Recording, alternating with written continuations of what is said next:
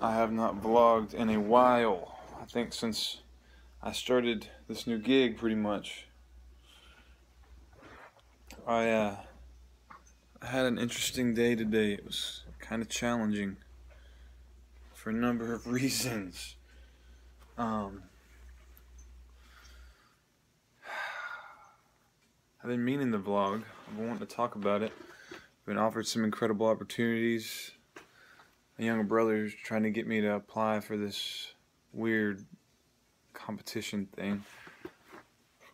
It's definitely appealing, and I've been trying to think of a way to do it. What I gotta do is like make a video of sorts, and I've been thinking about like trying to document my life, things I'm up to, the things I want to do, and put those into some kind of a format that can be shared, right?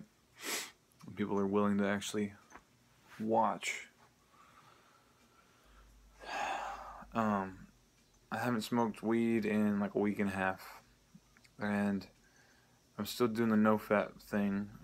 The other night I had what you could basically call a relapse, where I had like looked at porn for a while. I kind of been sneaking it, like looking at it on Reddit, just like looking at it and then like not masturbating. Actually, last week I had a situation where I had done that for a while, sitting on the couch in the living room. And that night, one of the first and few, what I believe you could call nocturnal emission, occurred. And of course, 2 nights ago, I was just looking at porn, and I found myself not as nearly as turned on by it as I used to. I guess it helps if you're like masturbating while you do it, but like I wasn't touching myself. I was just looking at it, looking for like the perfect shit, which of course I was never going to find. And then of course,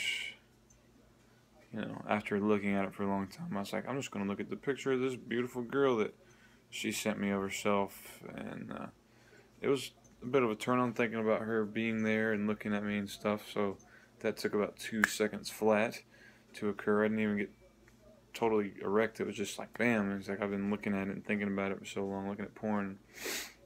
My shit was just ready to go, and then I could not sleep. I had drank some vodka earlier in the night and ate kind of weird, and I guess that might have something to do with it. But I was up late, way later than I should have been. It's already getting late as it is, but I mean it was really late. And so I looked at that picture of that girl again and rubbed one out, and still found it hard to fall asleep, but eventually did. I got a couple hours of sleep, felt like junk. I think being tired is the main reason today was such a rough day, to be honest with you, but no fapping, or fapping definitely hasn't helped. What I want to do is like stand up for what's right, help people, defend people who can't stand up for themselves. I want to develop technology to minimize our destruction of the planet. I want to talk about things that need to be talked about in the political sphere, in the public sphere. I want to work on making people's lives better, so they don't have to work their lives away and not be able to think and be healthy and raise their family. I want to do like a reality show, to be honest with you, about all this stuff and the development of these technologies, and some live music, and just have like a hostel and like homeless shelters and make the world a better place is what I want to do. But the closest I've come to it as of late is this gig where I get to work on 3D scans of people's teeth that are then 3D printed and vacuum formed with some plastic and made into clear retainers to straighten their teeth into nice, visually, aesthetically pleasing smiles, right? And that to me is like as good almost as doing stand-up comedy, because I'm pushing or helping people smile, pushing people to smile. Well, today, so many things have happened in the last few days, and my roommates are probably still fapping regularly.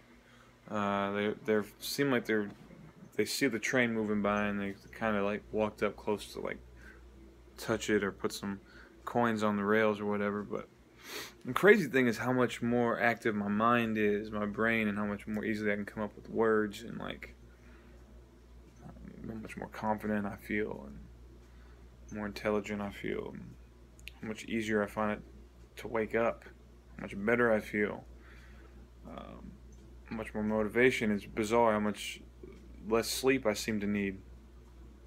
But yeah, they're still smoking weed all the time.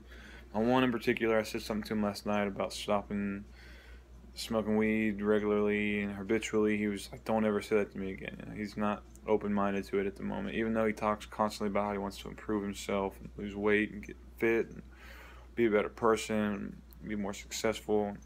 Reading these posts on Reddit about people who've quit and like the habits and the coping mechanism, it's just like, dude, I know I'm on the right track, and I'm becoming less tolerant for their depression and their laziness and their excuses. They're still my friends, but we're grown as men. We're not boys anymore, by any stretch of the imagination. And I'm just looking at it from that perspective. It's kind of refreshing. But so anyhow, today, yesterday I came up with a technique to do something at work that is a little bit different than what we've been doing, and a little bit quicker maybe. And this morning, and I talked to some people about it yesterday. I thought a really good idea. I still think it's a really good idea. And I found myself this morning, I was approached by a supervisor, and she's like, "Okay, you were doing it wrong yesterday. Do it this way, by the books." And I'm like, "Well, isn't this better? Can't you see where I'm coming from?" And I got we tried it that way a month ago, and now we're behind, and that's the reason why. Okay, so evidence, right? Science, facts, proof. That's what I'm trying to be all about. And making things better, improving the processes. So I sit there dwelling in my head about that and another thing, this improved way, this improved method. And I'm like, I need to talk to somebody, but I need to ask about it. I need to present it to some people. And I'm thinking now that I should have, A, never fapped so that I was more confident and persuasive, most likely. B, talk to other people around me about it, maybe in my immediate supervisor as opposed to my supervisor or whatever. Now I think maybe I should have gone straight to the CEO of the company. I kept thinking about that. But at whatever point, I made a point to asking my supervisor about one step in the process that I feel like is maybe not as necessary as it may have seemed. And I got my head bit off. It was bizarre to me. I was not expecting the aggression and the close-mindedness that I experienced. It was really off-putting and disappointing. And so then, of course, this like pervaded throughout the day, and it just really messed up and bugged the day out for me. And